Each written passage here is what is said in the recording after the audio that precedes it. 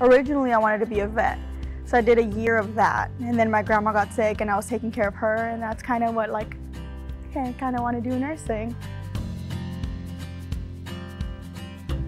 I just passed my NCLEX, so I'm currently waiting to start my job as a pediatric IMU nurse. So I'm really excited. My instructors were amazing. Just anytime we needed anything, we just go knock on their door, send them an email. The staff as well was just like always, like you would always just see them circling around in the campus, like just around, oh, there they are, there's our teacher, there's Dean. They would just stop and talk to us, like, do you guys need any help? How are you guys doing?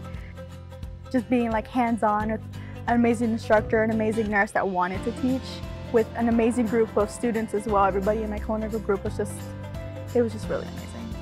It was completely worth it. I would do it all again.